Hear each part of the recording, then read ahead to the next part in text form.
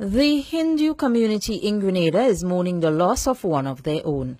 News reaching CC6 Newsnight is that St. George's businessman S. Kumar, who is the proprietor of several businesses within Grenada, allegedly shot himself at his home in Tempe, St. George. When the news team arrived at the scene, screams could be heard from the house as family members and other well-wishers were seen on the compound, as the body of 46-year-old Kumar Shivnani was carried away from the home and into the hearse by one of the local undertakers. CC6 Newsnight was reliably informed that his body was found in the living room next to one of the statue gods usually worshipped under the Hindu religion. Reports also state that a suicide note was also found near the body. A few of the neighbors who spoke with CC6 Newsnight off camera expressed their sadness at the incident.